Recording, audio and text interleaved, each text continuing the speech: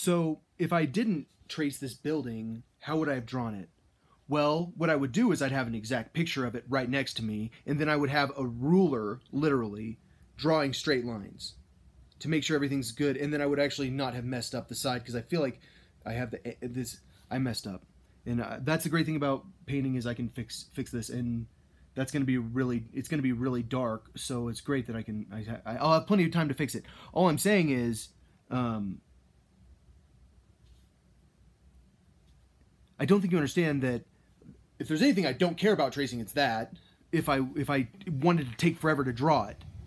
And that's the thing. I think that there are some art snobs that are like, oh, you can't trace, it's cheating. It's like, don't, like, portrait artists trace all the time. They use Photoshop all the time if they're trying to draw people's real likeness.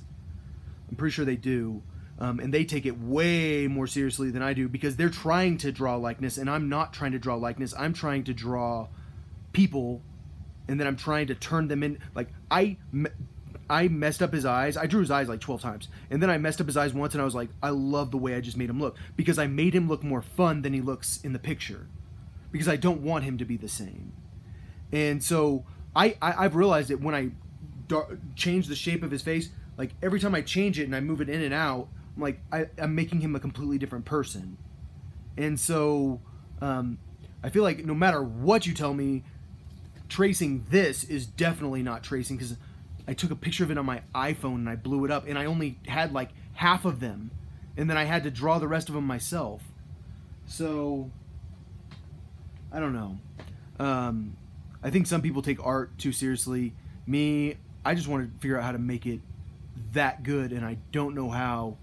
I don't know how yet, but I'm going to.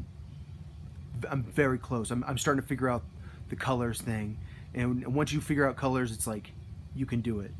That's the secret of the whole thing. Is if you can figure out how to do lighting, you can be a good artist, I think.